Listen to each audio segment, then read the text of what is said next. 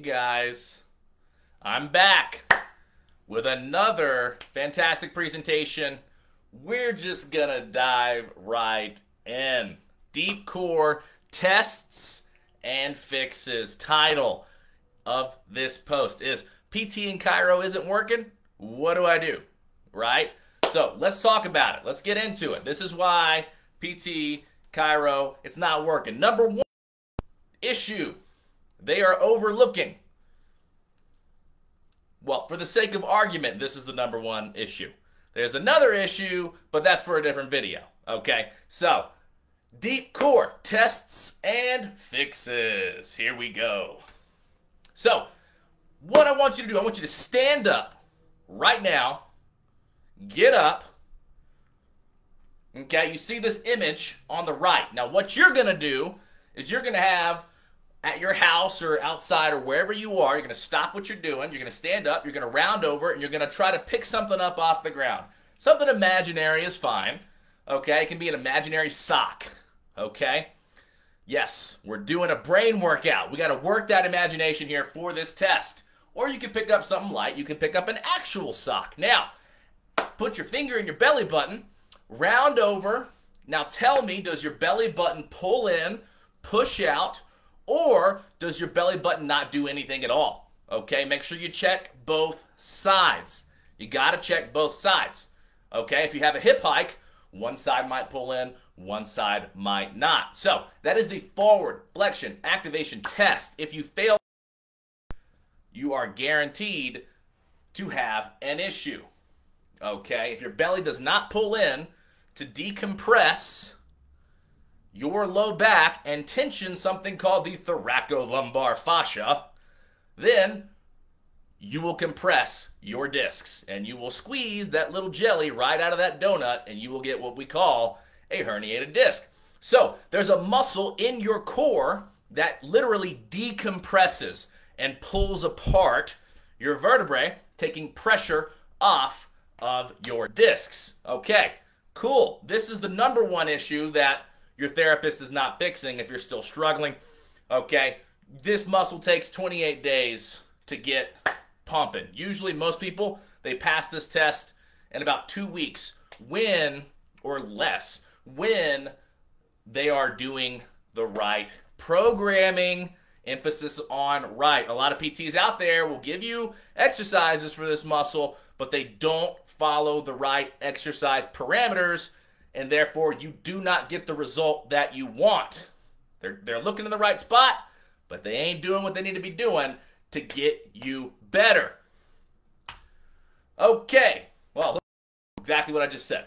If your belly does not pull in when you round your spine to pick up something off the floor, it means that the primary muscle that decompresses your low back is non-functional. Herniated disc, nerve root entrapment, inability to generate and absorb force, along with some other things, loss of postural alignment, etc.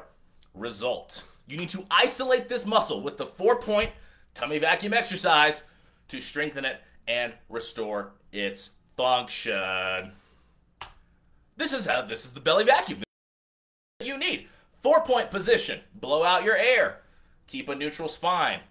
There's obviously some things that I can't go too in-depth on a Facebook Live, but this is how you do the exercise. Keep a neutral spine. Make sure you don't tuck or tip, so don't flatten or arch excessively through the low back. Some of you will be naturally too flat in your low back. Some of you will naturally in your low back, and that tells us which muscles do need to be stretched. But you can see here, not too arched, not too flat. That's the best thing I can give you at this point in time. Okay, I have some other videos out there that talk about neutral spine a little bit more in depth.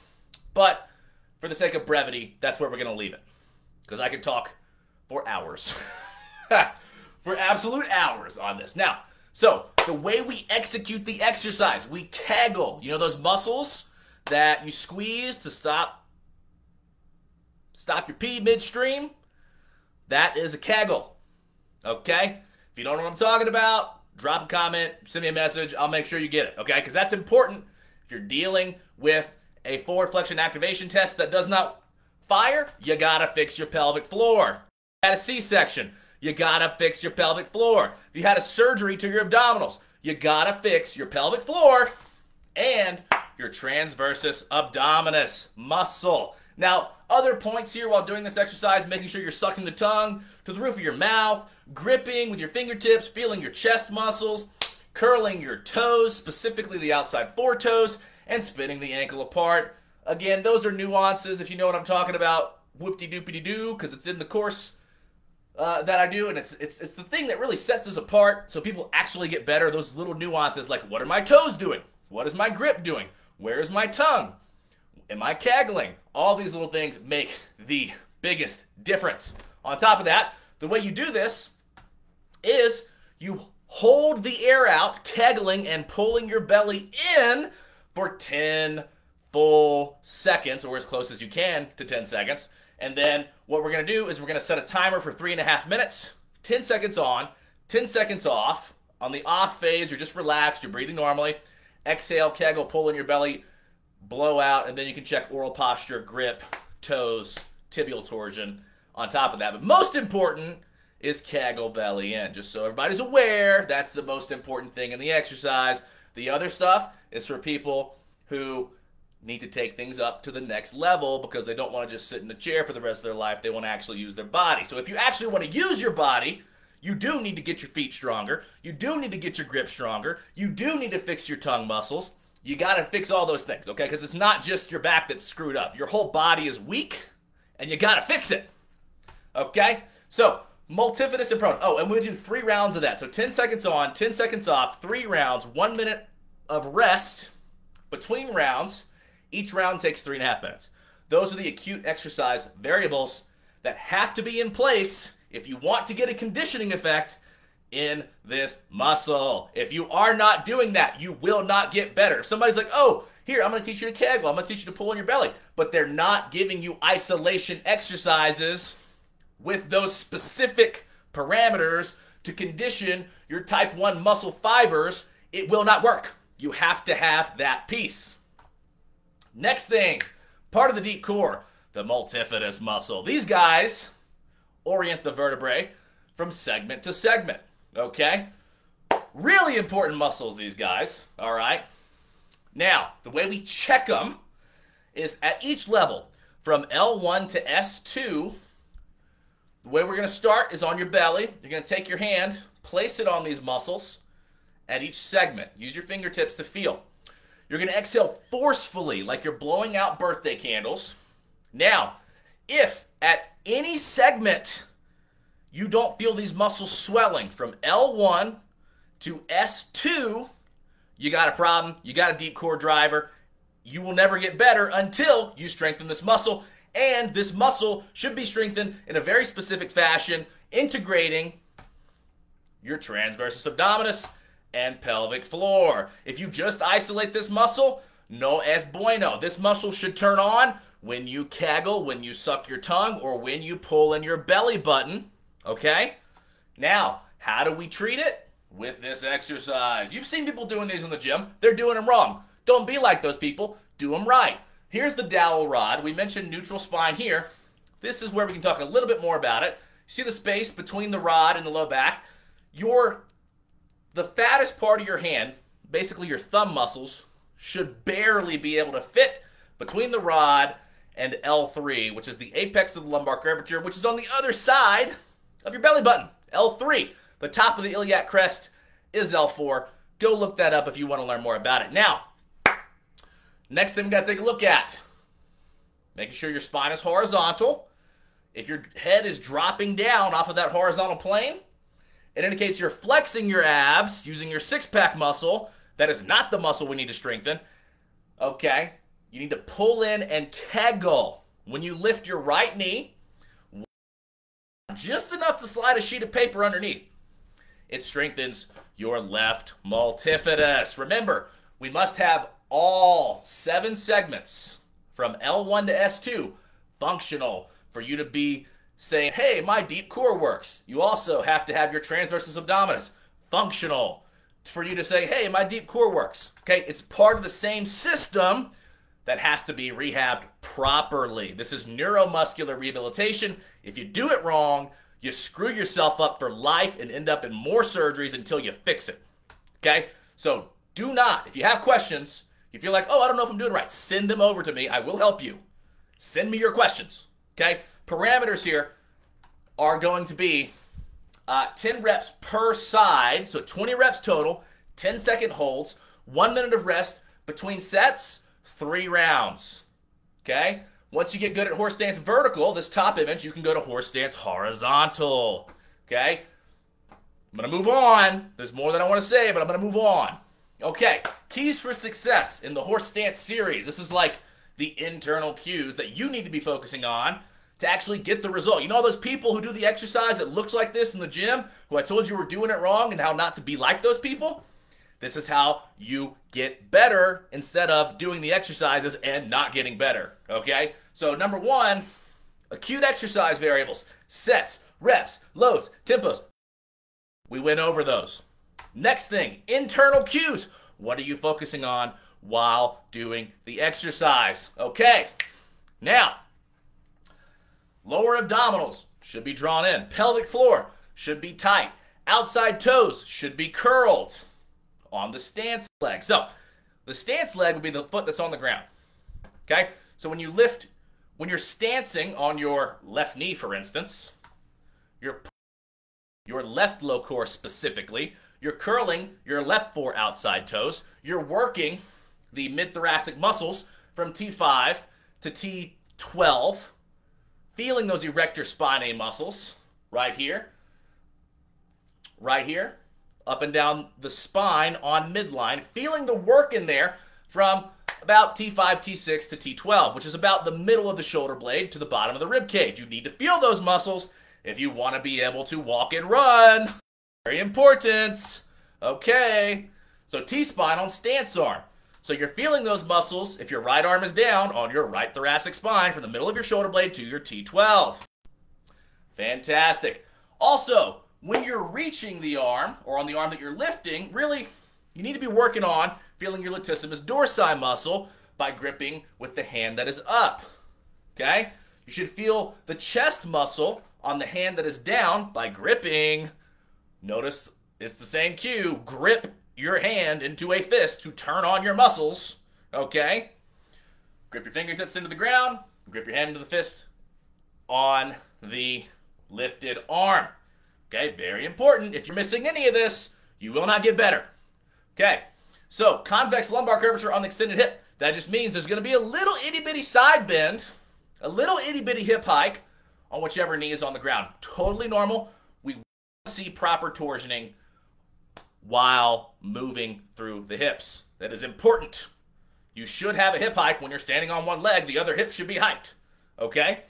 So, concave lumbar curvature on flexed hip, same exact thing. When you're looking at it from an aerial view, the leg that you're kicking straight back, that hip will be lower. That should happen. Okay? Oral posture. Very important. Tongue touching. All of these individual cues, there are specific modules for in the course. So, you know, if you do want the plan that you need to get better and you're like, man, I'm tired of the chiro, I'm tired of the PT, I want to get better, then book a call. Talk to me. We'll see if it's a good fit. If it is, I'll tell you about it. Next thing, if you pass deep core function, which in my career of 10 years has only happened once for somebody struggling with a bulging disc, if you pass it, then we'll look at the next thing, which is lower abdominal strength and coordination. So, if you pass, your belly pulls in, your multifidus fires, we go to the next thing, and that is lower abdominal coordination on the left and strength on the right. So coordination is keeping your back into your hand as you tap your feet to the ground. Now, if you do not pass deep core, do not bother with these because you'll jar. Don't bother with them because you're not going to pass. Okay? Okay. Now, and if you do pass, give me a call because I'd be surprised. So, on the right, you see the lower abdominal strength test. The left is coordination. Now, if you don't pass coordination, don't do the strength test. You can't coordinate the muscles. Don't try. Okay? If you do pass, this is the exercise. So you can do sets of 20, trying to get your legs straight, getting them to the floor, while keeping your low back tucked in under your fingertips. You don't want to be too flat. You don't want to be too arched, but the way that we cue a perfect neutral lumbar curve while doing this exercise is by using a biofeedback tool. Drop a line if you want to know more about the biofeedback tool that we use to make sure that your lumbar curvature stays neutral while strengthening your lower abs and hip flexors. Now, 90 degrees is the start point. You got to keep your back flat onto your fingertips. Hands will be under the low back. Flatten your back into your fingertips. The feet to the floor. If you can't make it all the way to the floor, you don't have 100% strength. Okay? You need to work on that. You ain't going to get better until you do. All right. So, lower abdominals continued here. We like to use a blood pressure cuff, like I said, for biofeedback. Core Coach is available on Amazon. It's a quality product. That's what I use. It's what I have people use. I'm not getting a kickback. It's just a good product.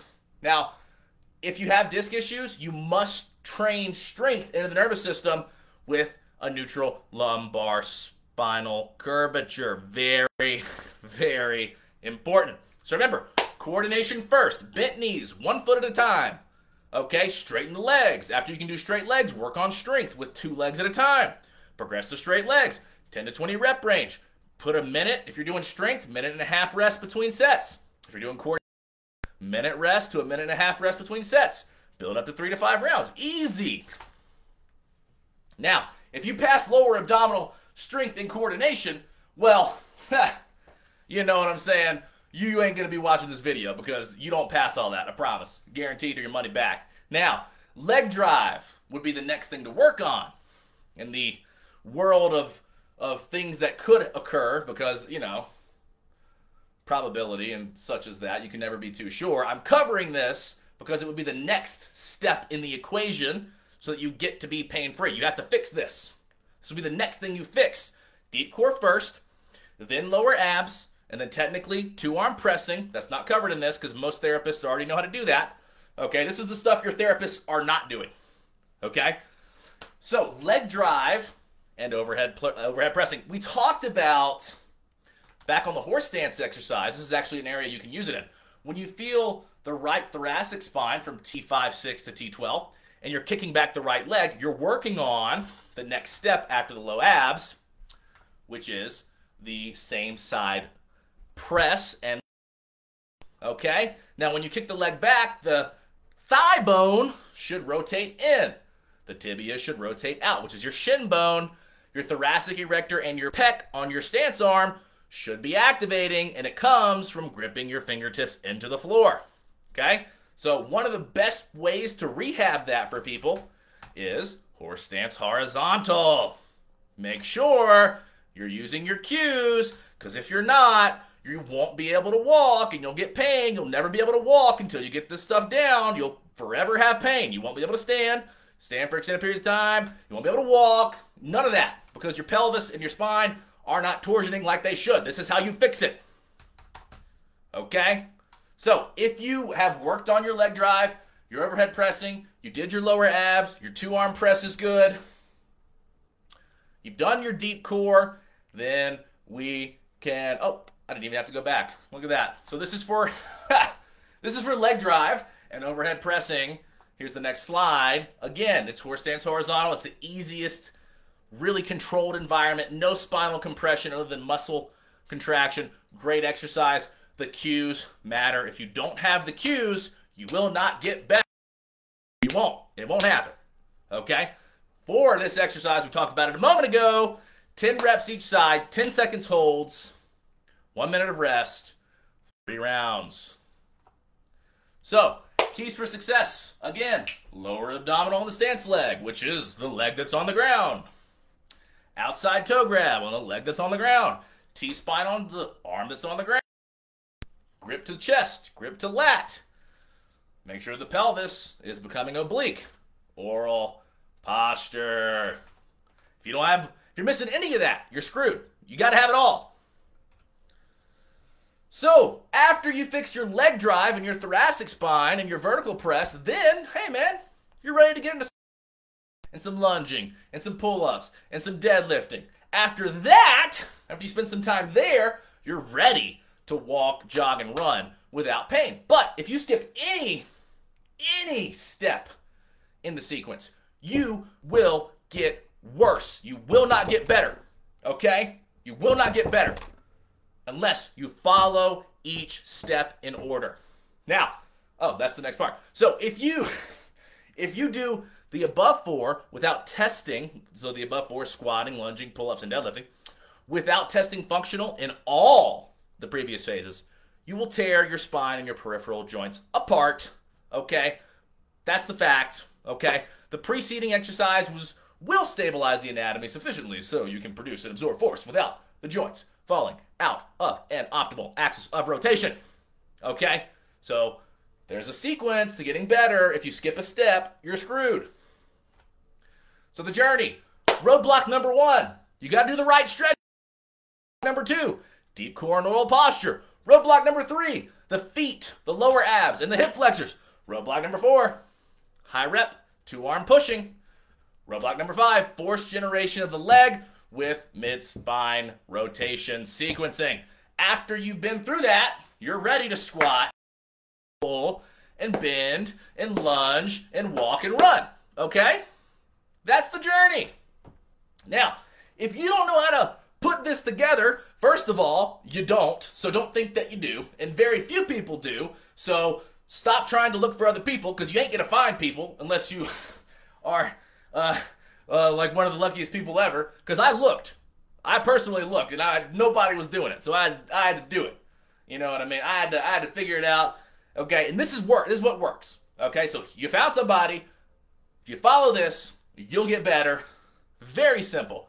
I made an online course to develop every piece of your spinal engine with the same approach I've used in person to achieve results for the past 10 years in the clinic. It'll take disciplined action every day for about a half an hour for 3 to 6 weeks. But at the end, you'll have the pain-free and functional body that you have been hunting for the long term. No surgeries, no drugs, no chiropractic, no massage required. If that sounds good to you, then probably put a comment below, and when I send you a message, respond to it. I'll give you a little link. You can go check out some more stuff. And if you want to talk about what it all looks like, you can book a little call there. Get on your call. We'll see what's going on with you. We'll talk a little bit. If this program can help you, I will tell you more about it.